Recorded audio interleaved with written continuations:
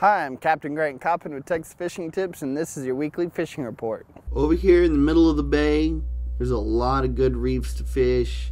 Some of these reefs are in 4 to 5 foot of water, but if you come in here, what I've been doing is just making long drifts. Sometimes I'll put the trolling motor down, but this is a calm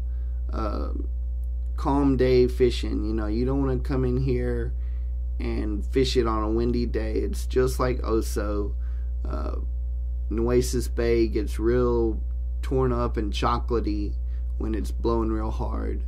So fish these reefs, get in here. You can see a lot of neat things. Mark all sides of the reef, but you're going to always fish the windy side of the reef. That's what's going to be blowing the bait up against it. My bait of choice has been the live shrimp when I can find it. You kind of got to call around and see who has it. But now that we've got some new shrimp boats in, it's going to be more readily available. Right in here along these reefs, there's a lot of little targets to fish, so you'll get good mixed bags, trout, reds, and drum. Over here downtown by the Lexington and the T-head rocks, been seeing a lot of sheep's head, black drum, getting a few trout in here.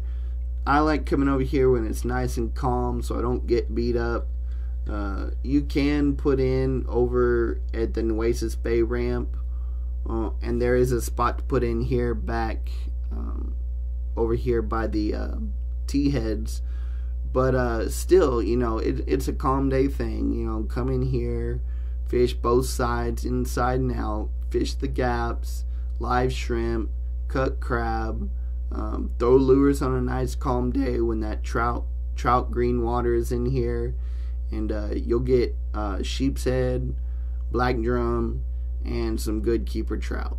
Back here in the back of the bay, but still out in the middle, these reefs here have been holding good fish. I know I've talked about them before in some of my previous reports, but I typically talk about these reefs when the tides are low and those fish aren't way back in the back in that super skinny water. It kind of brings the fish out. This is also a good spot with its proximity to the mouth of the river. This is a good stopping ground for those fish coming out or coming down that shoreline. They come out here and hang on these reefs.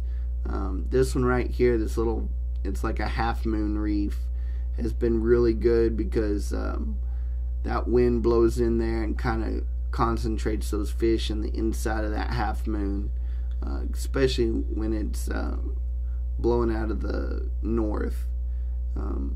Again, you don't want to come over here on a real windy day, but on that calmer day you can see these reefs. The water clears up. As you can see on the map, this spot is typically a cleaner area, so you're gonna find a little bit greener water, but don't come in here on a real windy day. Captain Grant Coppin, thanks for watching.